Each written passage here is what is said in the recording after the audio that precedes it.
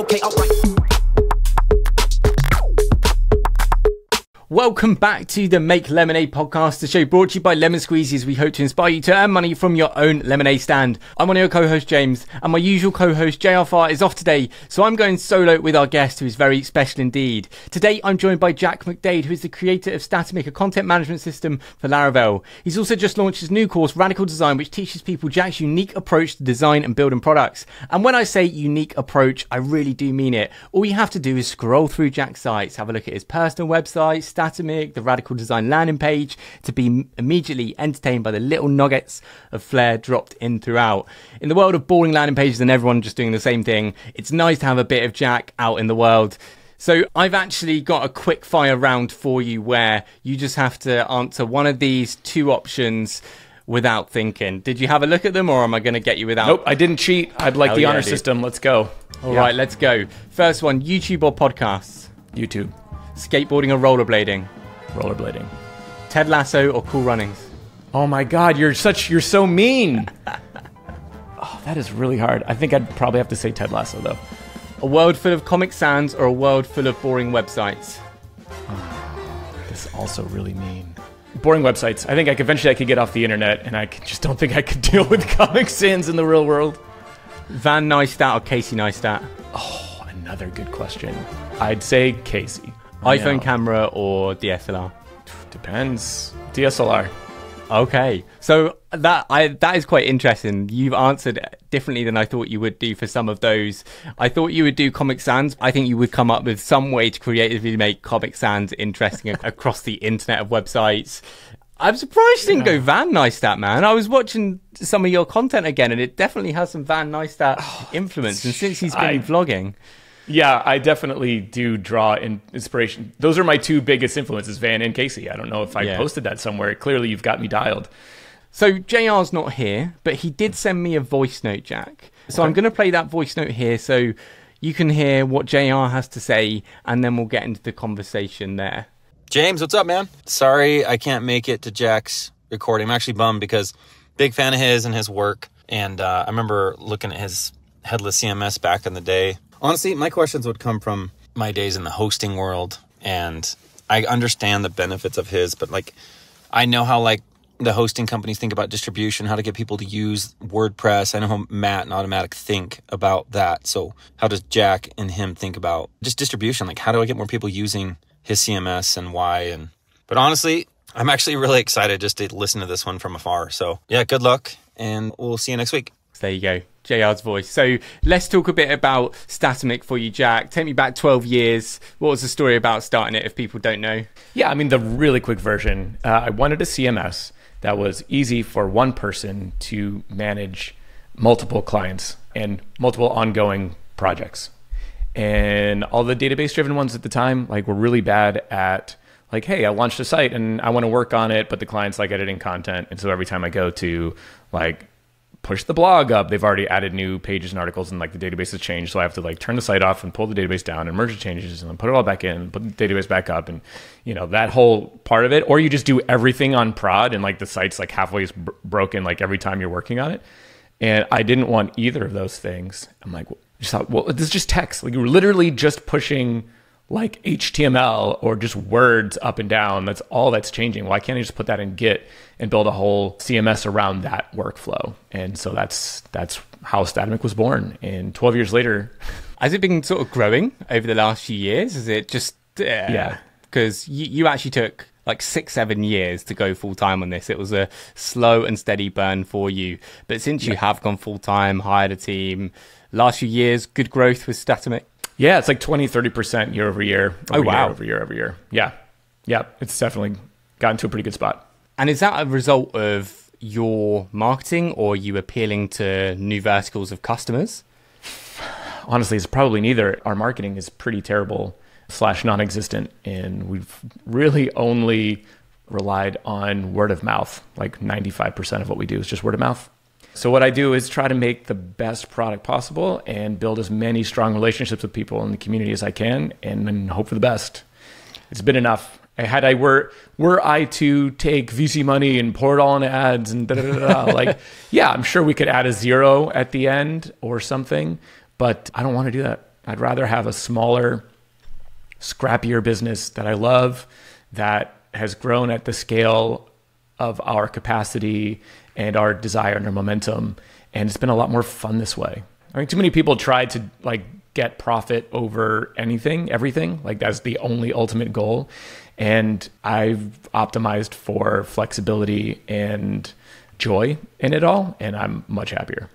That is such a good point, Jack. Optimizing for flexibility and joy. So many people, when they're starting out on their entrepreneurship journey, can often sacrifice those things when it is one of the single hardest things you can do, going out on your own. And if you can't enjoy it or get the flexibility to take on all that risk and extra pressure you get with running a business, what is the point in doing that? And some people want to go down the VC route because they feel like they've got an option and an ability to go for that. It's not for everyone. And for you, that's just the way you've built Statamic. So good for you for doing that. Are you like mostly getting people migrating off the other CMSs? Yeah, most of them are. Most of them are moving from WordPress, Drupal, Craft. I mean, agencies will like try it out. Agencies are our like primary customer. They're not our only customer, but if we're going to target somebody, it's going to be a company that makes a dozen or 50 websites a year versus like one team that builds one site. We're just priced that way, right? From more of a volume play. And so that's, you know, we'll get an agency, try it out and like, oh my God, this is so much better than what we've been using all this time. You know, they're usually just, if you're going to start looking for another CMS and actually taking the time to try it out and learn it and go through the docs and watch a couple of videos and all of that, you have to be kind of semi-serious, or you got to be pretty dissatisfied with your current platform. And what happens is they'll fall in love, then they'll convince the next client to like, all right, we should totally use the CMS, and they'll build one site. And they're like, all right, we're all in. All we do is Statamic now. We got to convince all of our clients to switch over when the time is right. And, you know, that's kind of our primary core audience. So if you say your marketing is not good, but the product is what is leading to more people using it, what are you doing with the product? What is your approach to building it, shipping new features? Or is it just a good, stable product that you don't have to massively innovate on because people like it for what it is and they're dissatisfied with the alternatives? Well, there's a bit of that. It has gotten a lot more mature, and especially over the last couple of years. But I'd say the two things we really do is focus on a really, really, really good developer experience first. So developers fall in love with it, which means businesses go like, oh my God, we can build a Statamic site in like a third of the time as a WordPress site, or a quarter of the time as a Drupal site, or whatever it is. So they start to see like the cost benefit of that, and then the ease of maintaining a site, because everything's in version control and everything's like configurable and overrideable and extendable and everything. And so when we get that buy-in, it's a lot easier for those teams or that leadership and the agencies to say, we should like try to push this out more. We should switch to this. Yeah, so that really good developer experience goes a long way.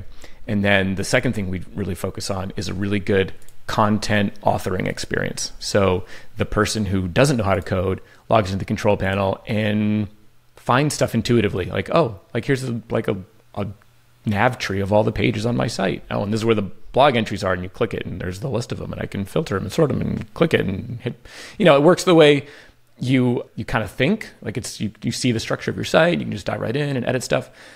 Whereas, you know, WordPress specifically can be really well built if you have someone who knows what they're doing. Typically what happens in a WordPress site is they just click install on a bunch of plugins, and then it's like, well, okay, so on this page you got to use categories, actually shows you, you know, like images on the sidebar, but on this section you have to go over and use this other plugin to edit, you know, this thing, and then some stuff is in the advanced custom fields and some stuff is over here, and you kind of like need this manual to figure out like, I'm just trying to freaking like change the copyright info in my footer. Where did it go? And there's nowhere consistent from project to project where it can be for a lot of people. Definitely not everybody. I don't want to like knock on people who use WordPress for a living, because you can be great at it. It can be a great tool. Your clients can be super happy. That does happen. It just doesn't happen all the time. And I'm going after those people that aren't having that experience. Oh yeah, dude. There's definitely something to be said for products that just work and they're not over bloated and overcomplicated. I'm looking for simple options. I don't want the Google Analytics experience. That shit is awful to use. I want to be using Fathom or Plausible or something where I can actually get to the data that I want and fulfill the task. And Statamic seems like it does that better than the other platforms out there, which are just so bloated and horrid. Yeah. in my opinion. I agree too. That's my opinion as well. So what's your day-to-day look like, Jack? Are you working on Statamic full-time? We will talk about your side projects and the stuff you've done over the last couple of months, but generally for you day-to-day, what does it look like? Yeah, generally day to day, it's, I jump into Slack, see what's up in the team, look at, like progress, PR, see what we're tracking, make sure we're working towards the next milestone, which, we have a couple milestones throughout the year. Just like we do an annual release, like the big release, and then there's like feature projects that we want to tackle. So, catch up on that, do support, answer customer questions. And then when all the, anybody who needs Jack stuff is over, I tend to then focus on either writing or design, new landing pages, new blog posts, like updating the UI for the marketplace. Like there's a lot of touch points, and I'm the only front end design guy in the company. So like I would like to not be that at some point, but I haven't let go yet. It's just a bit all me. And then, if I'm caught up on that stuff, there's always code to write, because I can write code as well. Usually, JavaScript, like UI stuff for the control panel, or yeah. Have you tried to hire for that front end design role and it's just... No, I have not. I've not tried once. I haven't wanted to. Why don't, do you feel you'd feel better if you relinquish some of that and you sort of let someone express? Because you've hired in so many other areas of the business. Every other aspect. And you can like express your design creativity in the other areas of your life that you can do, side projects, Jack McDade stuff. So would that be something you'd be interested in doing because you can express that creativity elsewhere? I mean, maybe. I don't know. Like it's my sandbox. Maybe it shouldn't be. I think recently I've come up against this sentiment that maybe me treating the Statamic brand as like a fun space to play with is not the best thing for the company. I'm not saying I'm doing anything irresponsible with it. I it's very thoughtful, intentional, but there are so we do this annual conference called Flat Camp, and Flat Camp is a retreat style conference. So there's no official planned talks with speakers and stuff. It's much more organic and relational, and it's way more powerful. And we get into way more depth, both technical and business and roadmap, but it happens on the small group, like while we're, going for a hike, or while we're, playing pool, or sitting around the table having food, right? So it's like 3-day experience, and it's awesome. But it's hard for people to buy off, like bosses, or quote bosses, right? Like the higher ups in a company, to say, yeah, I'm going to totally send my employee onto what looks like a vacation, and like supposedly he's going to come back with information, right? While the experience is, I think, the most ideal version of what we could possibly do for a conference, maybe the way I position it is more for the person who wants to go, rather than the person who has the wallet, the paycheck, or the checkbook. So I need to think about that. I need to think about what implications, like, or limitations we're putting on people who want to just use Statamic or want to do stuff and can't because it just doesn't look like what they expect it to. But then as soon as I think that, I'm like, screw everybody, man. Like, let's just go double down, like full MTV, baby. And so that's what happens. So I don't hire the role, and then I don't change anything. And here we are. I do think that's part of the beauty of it, though, Jack, and could be what leads to so much of the success that you've had, because it's got your Jack McDade stamp on it. Compared to all of your other stuff, it is more tame. It is slightly more professional. It's still, you definitely got that flavor, that radicalness, the fun colors and little touches on it that I think makes what you do so cool. But it's just toned back a bit. And maybe if you hire that out, you might lose some of that special sauce that you love so much. And it's your baby, dude. You've been doing this for 12 years. Like, if you raise VC, maybe you wouldn't have the opportunity to do this at all. But I know it's up to you, and it's an interesting conversation to have. It is, and you're totally right. I think part of me is afraid that if I let that piece of it go, I won't feel invested enough in any aspect of it. Yeah. And that I'll want to just sell it and move on. And I don't want to do that. I love being, in the community, being on point in some of those roles in the community and in the product life cycle and product owner. And I still love building websites and making the best tool I can to make the best website you can. And if I just worked on the business and was never in the mix, at some point I'd just be looking at the numbers, being like, man, I could not work again, or whatever. Like at some point, I don't want to tempt myself with that right now. I think that's fair enough.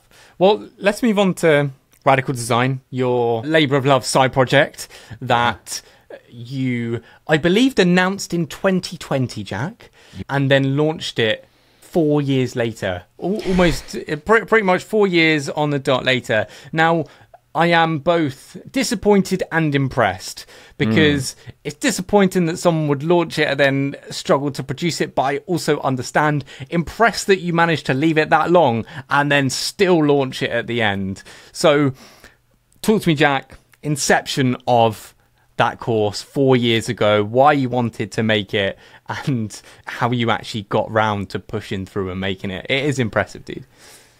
Thank you. It was, in full honesty, the timing couldn't have been worse and more against me. From like, I announced it in February 2020, March 2020, the world fell apart, right? And it was like, nobody cares about this right now. I don't know if we're going to survive, right? Like, it was the beginning of the pandemic. And so I shelved it. And then we moved to Florida. And we were meeting new people and friends and doing all sorts of fun stuff. And it just like, I couldn't get my head into the task of like, all right, I got to like buckle down for a couple months and really grind out, the outline and start filming and producing and editing and designing. And it's like, not a design course is really hard, because you not only do you have to create the video content and do the design. You have to design the stuff that you're going to design ahead of time sometimes, and then you got to design the site and the video. Like, all of it has to look good from like end to end, from soup to nuts, like the whole thing. You can't just like drop it on a platform with like, just click the next video. Like, it has to be better than that, or else you're not selling what you're selling, or you're not. I think you know what I'm saying. Anyway, so like the bar I had for what I wanted the course to be was so high that I couldn't get started. Like, yeah. I just kept losing traction and like slipping. And I would start, and then I would be like, oh my God, I would start to like get these like panic attacks. Like, this is so much work. I don't know how I'm going to get through this, especially while running Statamic on, as my full-time business. I thought I was going to do this like nights and weekends and 1 day a week. And nights and weekends are full of really fun stuff and kids sports and going fishing and boating and like traveling around Florida, going to Disney and all that kind of thing. Like, and I don't want my kids to suffer because I have to get this course out that I announced. But someone messages me like every single day, hey, when's it coming? When's it coming? When's it coming? When's it coming? I would get a DM like every single day. But then at the end of 2020, I was getting geared back up, and I actually got some momentum. And then, just some stuff in my personal life hit, and I had a total like mental health breakdown that lasted probably 6 to 8 months. I couldn't write, I couldn't create, I couldn't do anything where I would put my name on it.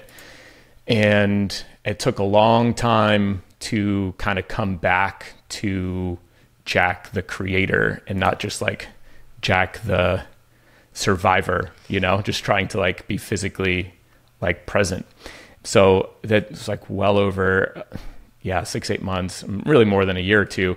And like I still have some lingering health problems that have made it really hard I have like brain fog that comes on and lasts for like weeks or months, where I can't even think straight. And sometimes I write my letters backwards, and like it gets really bad. So I would keep hitting these, like I would start and I'd stop, and I'd start and I'd stop. And I just decided last year, like, I need to get this thing done, because I'm tired of the DMs, and I said I would do it. And the one thing I decided like 10 years ago, 12 years ago, when I went out or actually 15 years ago, when I went out on my own, was like, don't overcommit. But when you say you're going to do something, just do it. Like, you have to do it. All you have to do is not do the thing you say once, and then you're a guy who doesn't do what he says.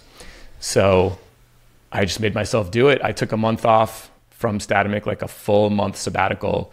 And it turns out it really needed like 3 or 4 months. But I got it. I got through the content. I lowered the scope a little bit, and actually I think I ended up being better for it, because I think I was trying to do more than was necessary and was able to streamline like really the important stuff. And yeah, I shipped it in February. Congrats on getting it shipped. And that's quite an interesting or a useful way to how to get over some of the challenges that you've gone through. And I will point people to the mental health episode I did with JR, where we spoke about both of our challenges with it. And dude, I can relate so much to months of not being able to fulfill anything, barely even getting by.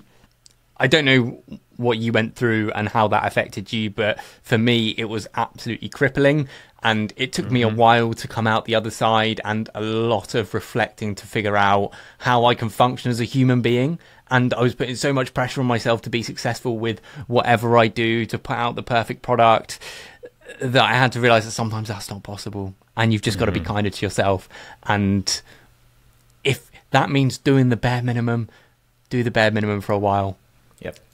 It's okay. Like, your health, your mental health, being there for your family is more important than this work stuff that we all sit in front of our little screens and do. So 100%, yes.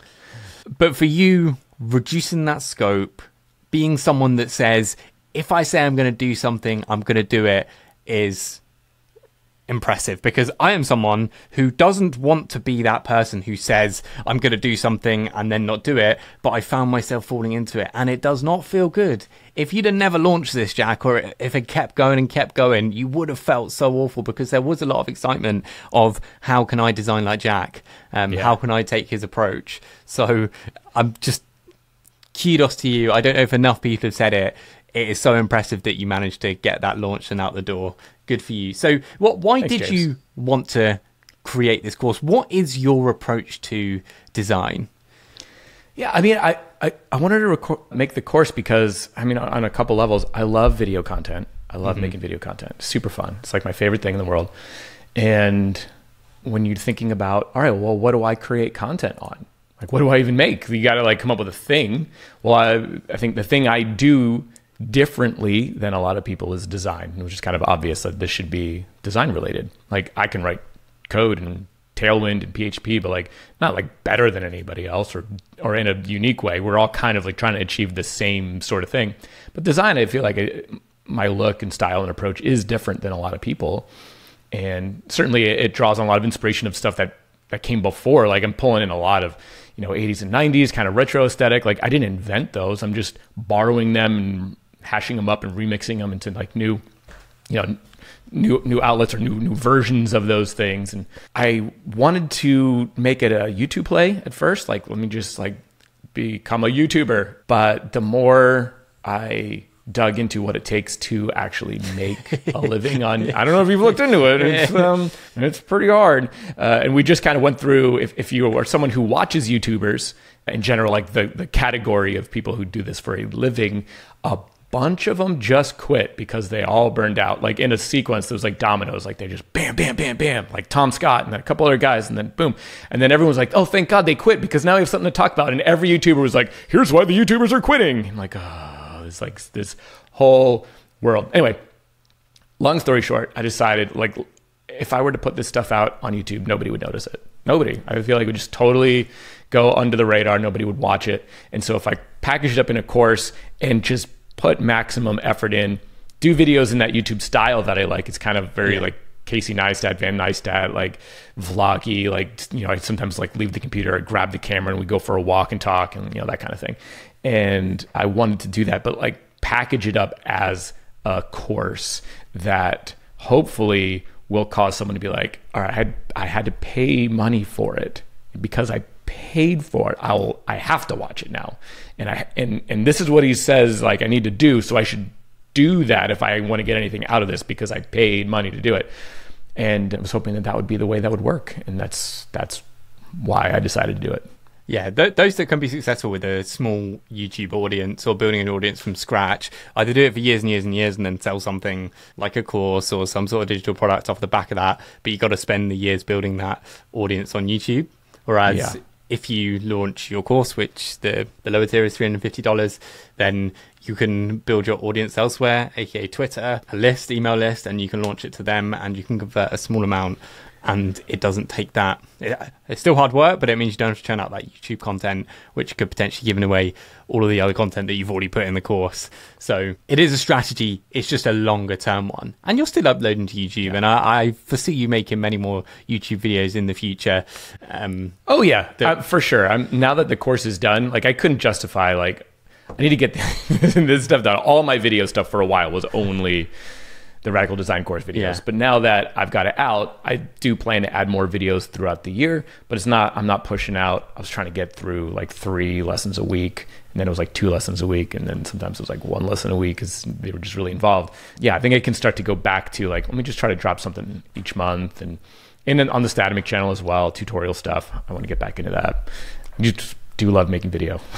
And as for you and your style, taking a lot of inspiration from the 70s, the 80s retro style, you referenced the book Steal Like an Artist by Austin Kleon. That's one of my favorites as well. Mm-hmm. You may say you're taking inspiration from it, but you're completely reformatting that inspiration. You're taking something that was analog and bringing it into a digital world in a sea of internet where everything looks the same. We spoke about this before, Jack. Yeah. Every landing page looks the same. You've got to do something surely to try and stand out. Mm-hmm. And using your approach to design, where you add in some personality, is the way to do it. Can you like explain like some of your approaches, some of the techniques that if they take the course, they can sort of learn some of your approach on how to do that? Yeah, I mean, I'm happy to give away what I would even call the secret sauce. And it's really simple. Really, what you need to do is become a digital hoarder. You need to be a curator. And so throughout your life, your day-to-day life, as you go to the grocery store and you go to work and you ride the subway and whatever, everything that jumps out at you is like, ooh, like that was cool. Whatever it is, it's a billboard, a sign, a newspaper, someone's shirt, a backpack, a magazine cover, the title credits for a movie, like anything, anywhere you go, like take a picture of everything that stands out to you as being like cool. And then build a giant folder full of all of that stuff.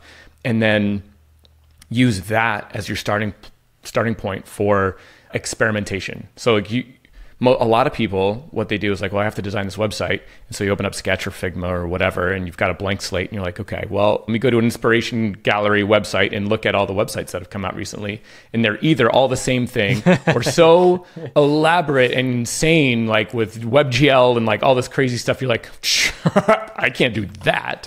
And so then you like get depressed and you drink and you binge eat at 1 o'clock in the morning and you're like, well, I got to get this going. So you just like kind of do something similar to what you did last time and you make it green instead of blue, right? And so if you have this giant library of inspiration and you use that, everything, you pick 2 items from your inspiration folder and make a random design experiment every day from that. Like, oh, I like this magazine cover and also this bumper sticker I saw on the back of a Suburban. I'm going to mash those 2 things up. I can do a bumper sticker in the style of that magazine and just do a little 10-minute, 15-minute design experiment and build up a whole library of those things.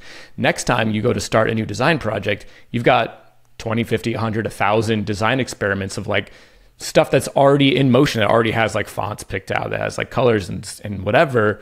And you just go in and start pawing through all that stuff and be like, all right, I've got this, I've got this, I've got that. And all of a sudden you've got stuff on the page. Now you're editing. You're not even like creating from scratch. You're like editing, like taking away stuff that doesn't look good. And you're adding some stuff that like now that the ball is going and you've got momentum, it gets a lot easier. And that is the secret sauce. And if you do that, what happens is the way you curate all of that stuff becomes your personal design style. Like all the things that look good to you, but as you curate piles of this kind of similar sort of energy, you sort of kind of take it on, you like absorb it, and then it comes out of you when you design. And so like I could fake it. I could spend a week with a totally different design style. And I did this when I had to do client work. It's like, all right, well, this is what they really like. This is what their industry is. So I'll just consume all this stuff and take all my screenshots and inspiration, build out a folder and like pretend I love it and then use that to make my designs. And it works. I've seeing how you actually apply this approach, because you've released some free content. If you go to radicaldesign.com and look through some of the lessons, you can see how you actually curate stuff. So I use my mind to curate stuff. I never go into it. Your approach is just putting everything in a folder, and this is your inspiration, and you like flick through it. One thing you said was that you want it to be unorganized. So you're like gathering information as you're looking through, as you're searching. That is where the inspiration is coming from. And then you show how you apply this to redesigning websites. And what was the example you used? The Alpine Day. Alpine Day, yeah. You showed how you actually curated inspiration and your process behind creating that site, and then redesigning boring Rails as well, and even how you used AI. Now, AI is an interesting one, Jack, for you, because you would think that you're so creative with your stuff. AI, you can do stuff that's better, but you're actually embracing Midjourney. Talk to me about how you're doing that and how you're having fun with embracing AI to improve your radical design. Yeah. So for me, I'm not an illustrator or a 3D modeler. Like, I can't draw some crazy, complicated thing. I have to find something that's already done and use it. And so I can buy stock photos, or I can, I have a subscription to Envato Elements that has a ton of stuff in there that I can pull in. And I mean, I certainly can do some, and I'll combine things and edit it and recolor things, whatever.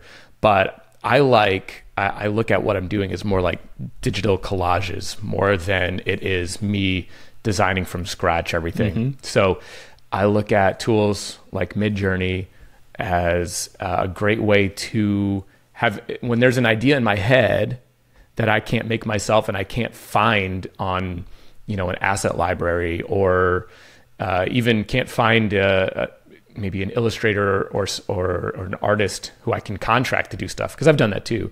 If I can't find someone in that style, like, maybe I can describe it, and maybe Midjourney can make up something, and I'll use that, and I'll have it like, well, I'm looking for a deer with a huge pair of antlers that is wearing like a bomber jacket and wearing neon colors, like smoking a pipe in a library. You're like, okay, well, let's see what happens. And then you refine your prompt and you get what you're looking for. Then you cut that out and put that in the middle of your, design composition, and it's original, it's unique, it works. Like, save me money from paying an artist. And it's all just, anything can work as long as you have the rights to use it. Don't steal and use someone else's creative work, but if you can license it, you don't have to design every single element in your designs. It's totally okay to pull in stuff from third-party sources. I do it every single project, every single time. Yeah, that's quite interesting. I've always thought of designers as someone that does create everything from scratch, but seeing the stuff you do and seeing how unique it is, that's actually given me confidence as someone who does end up using assets already created by other people and using AI to help my inspiration, that you just curate this stuff and you can still produce stuff that's really unique. Is your hero image on Statamic Midjourney? Yep, 100%. So cool. So cool. I did some light photoshopping. I had to clean it up a little bit, but yeah, I didn't make that. Like, I dreamed it. I described it. What relevance does it have? Like, what was your thinking there? For those that are listening to audio only, it is a deer with sunglasses in this sort of neo-punk style. It just looks really cool. Yeah, it's just a vibe, man. It's that's all it is. It's our logo and brand for a long time was two sets of antlers, because like that's the template language syntax is two curly braces and they look like antlers, and so our template language is called antlers, and so we kind of leaned into that for a long time. From a branding perspective, we had mountains and it was a really outdoor vibe. And then I kind of got in the 80s and 90s thing. I'm like, nobody's doing this. Unfortunately, everybody's doing it now. So like, how can I sort of take what I love and bring back the roots of where we were? And so this like neo retro cyberpunky outdoor wilderness vibe is kind of like what I was going for. It's not the permanent solution for the homepage. I'm currently redesigning it right now, but it was something I had fun with. He'll probably move. His name is Buckshot Thunderstride. We named him as a team. I love that. Buckshot Thunderstride. Yeah. You click on him and he says quotes in the voice of Kratos from God of War. And I used 11 Labs, like the AI voice generator. I did like a model of Kratos, that voice actor, and like made him say a bunch of stuff like "Stop touching me," and, that kind of thing. So yeah, he'll probably move to the 404 page or like down, like hidden in the footer. He's a little bit too prominent right now, but I just was having fun with it and wanted it for a little while. So this is what I'm saying about the little details that I said in the intro. These sound effects, if you scroll through your jackmcdade.com/design, you can see all of these little Easter eggs and nuggets throughout. On our Indie Bites episodes, we were talking about how you come up with sound effects. It's another that people don't use enough on websites. So I think I just realized why I do that recently. I thought it was totally my idea, but I don't know if you've ever played like old games like Space Quest or King's Quest. Like this is a genre that like barely exists anymore of video games, and they're like these click adventures where you're like, what's the other big one? Escape from Return from Monkey Island. Anyway, you're like a guy and you click on stuff to like pick it up and use this item here and like talk to that. And if you click on something that it didn't mean for you to click on, Space Quest had a voice actor like say something for every item. Like everything in the whole world was like some joke. It was like, I wouldn't do that if I were you, or like tastes disgusting or whatever. And I think that was so fun. Like I had more fun just clicking on random stuff in the game than actually playing the game.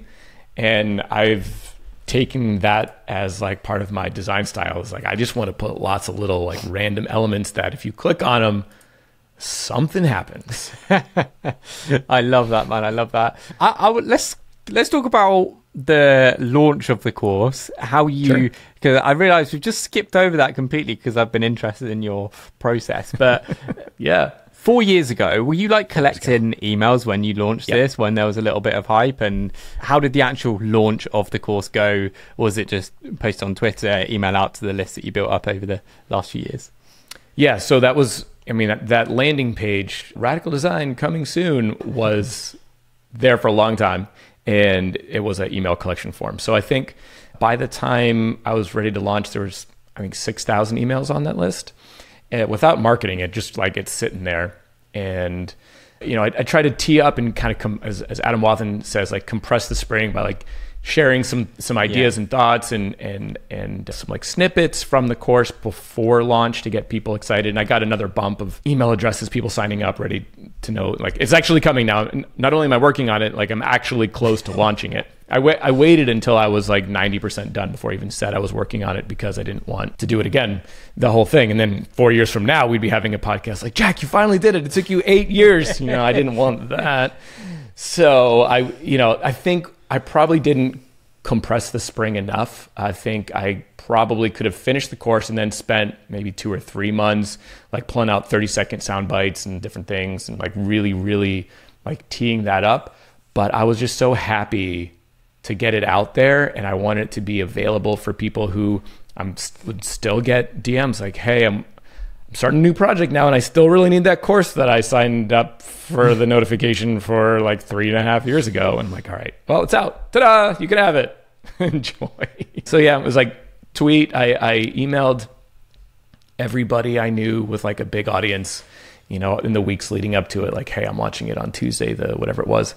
Is there any chance that you would be willing to tweet about it? Not a retweet, like a tweet. If you could give me a tweet, I would love it. If you don't want to do that, it's totally fine. And I think everybody did it. And it was, like launch week was awesome.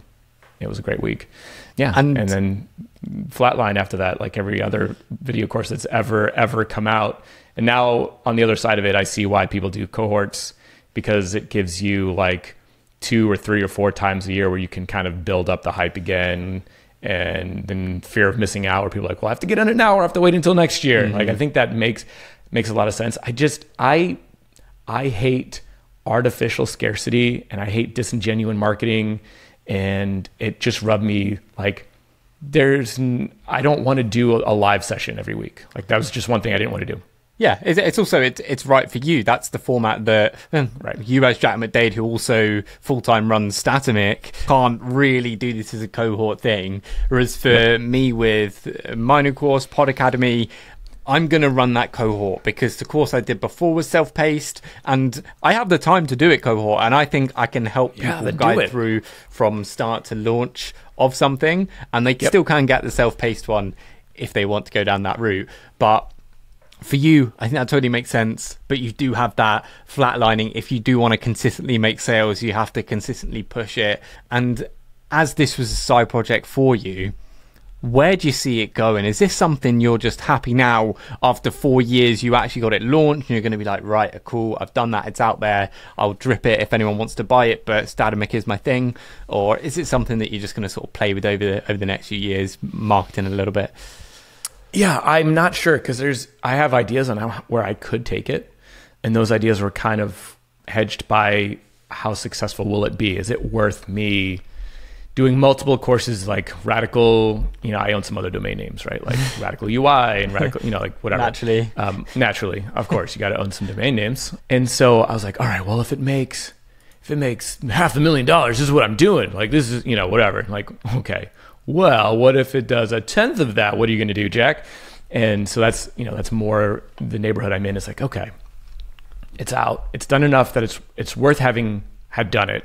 Even just from the mental level, like, great, I did it. I promised people that I would have more videos, that it will be ongoing content. Like, lifetime access means something more than the 32 videos it ships with. So I'm committed to that. I've already released one since launching the course. Got another one that I'm working on. So the frequency won't be like every week or anything, but every month or so I want to get a video out. So there's that. But if I can find a way to market it in a way that has a lot more traction than what I'm doing now, which is just like trying to reference it in a tweet and like write a blog post and like hope someone talks about it, or like do the podcast tour or talk about it at a conference. Like, if I can get a more passive way to market it, then I might broaden it. I might do another course, or I may go deeper, or, I own some domain names for some ideas like Rad City. Like, I could build a whole universe of this kind of stuff. But my gut says it probably won't happen, because I don't know that I'll ever have enough time to get it to the next order of magnitude. And that's okay. Yeah. And for you, as running Statamic, that puts a particular pressure on your time. You are not someone that has unlimited time. You have kids, Correct. You have a family, you have hobbies you want to do. Building an entire course business around it, which has a marketing engine that fuels it, is like a full-time job as well. So yeah, really, it's like more than one person's full-time job. So yeah, 100%. We'll see. If it happened organically, which almost nothing does anymore, that would be a different matter. But it takes, like, there's no, I don't know. Passive income is really, really hard. It's like such a myth. You have to keep putting energy in. It's like, maybe it's not a 1-to-1 on your time, but if you don't put energy in consistently, you don't get anything out. It just eventually just flattens out. So yeah, I think YouTube is kind of a good way to make the income as passive as it can be. You will have to make the content, but if you can make it evergreen, build up that library, people continue watching it, that then compounds, then that's maybe the closest way to get some passive income, because you've already made the content that helps fuel some sales. Right, yeah, like Mark Rober, for example, be a YouTuber who pitches and pushes Crunch Labs in every one of his videos now. He used to have sponsors. They're all his own, like Crunch Labs, like Project in a Box subscription service for kids. And he does these really cool videos where he builds something or does some crazy adventure with science, tech, and engineering. And then, like, time out, let's talk about, in my case, radical design. Like, I could do that. I just haven't come up with the hook. What am I going to do videos on? Because I don't want to do more tutorial, like YouTube tutorial videos on design. All that stuff's already in the course, and really should be, if I just gave away everything for free from now on out, what was that lifetime subscription for? That lifetime access for, if you're not actually getting anything additional? So I need to find, outside of the actual tutorial type stuff, I need a hook that I could use to create content that's both interesting and entertaining and drives people back. Yeah. I haven't got any ideas. James, what do you think? I was just thinking, because I will run into the same thing with the podcasting content, and the only thing that comes to mind to me, the stuff that won't go on the course, is like teardowns and recreations. So what you did with Boring Rails, and what Steve Shoga did when he was launching Refactoring UI. Thank you. Refactoring UI. I used to love watching those videos, and it makes you so interested in buying whatever they're selling. So yeah, teardowns, I think, whatever you are interested in, the content that you make is interesting enough. The design content that works well is redesigning this in X style, taking Stripe website, what is it like in the Radical style? People will lap that stuff up. But in terms of what you can actually teach in the course, it's only so limited. I can only show people how to make a podcast once. Like, that is how you make it. I can update it. Right. I can't just put all of that stuff on YouTube, or can I? I don't know. So it's hard, but I think just shipping YouTube content and figuring out what it is over time might be a better way than like trying to figure out what's the perfect thing. But yeah, I like the idea of the teardowns and recreations in your style. I would love to see more how you would approach some of these cookie cutter websites in your style. That's a fun idea. I hadn't had that, like the redesign, like radicalize the sites or something. Teardowns work. I don't love the word because I think it has a real negative connotation, like you suck and here's why. I prefer build-ups or just critiques where it's like, hey, you got like 80% of something that's awesome. I have a few ideas on how you can make it better. That's kind of like my vibe, but I know what you mean. It's the same thing. It's just I get really caught up on like the exact words that you use for stuff because there's a lot of implication and thoughtfulness that's behind that. You're actually so right. Someone gave me this exact feedback yesterday when I was speaking about podcast teardowns. They're like, oh, I don't quite like that. Let's make it more positive, because I want people to make better podcasts. Yeah, critique, reviewed, feedback, all those work fine. Yeah, I just think teardown, I'd love to see, it's a very common word, and I'd love to see people stop using it. Jack, let's finish on one last thing. And you are a dabbler in so many different things. Over the years, you've been exploring different ways to express your creativity. I remember one of those when we last talked was Jack is learning. I love this, dude. I love this. This was you learning new things and documenting it. What happened to that, and what are you dabbling with at the moment? I had a lot of fun with that, and what happened was I couldn't learn new things. I stopped being able to with the brain fog stuff. It was such a struggle to retain even just short-term memory, which has gotten better now. Like maybe I could bring it back. I'm thinking about like what do I want to do, but I really struggled to come up with like anything new that I could learn and actually like have it stick. So that I shelved that. What I'm dabbling on right now, I mean, really, I am trying to let my mana recharge from summoning radical design. Like I have this idea of creativity being like a mana pool, like in a fantasy like video game or whatever. You have only so much, and you use it all up, and then you can't cast any more spells. But if you just wait, if you like just relax for a little bit, it comes back, it all renews. And so that's what I'm doing right now. Is I'm trying to not overexert my creative muscles at the moment, because I used every ounce of everything up getting that course live.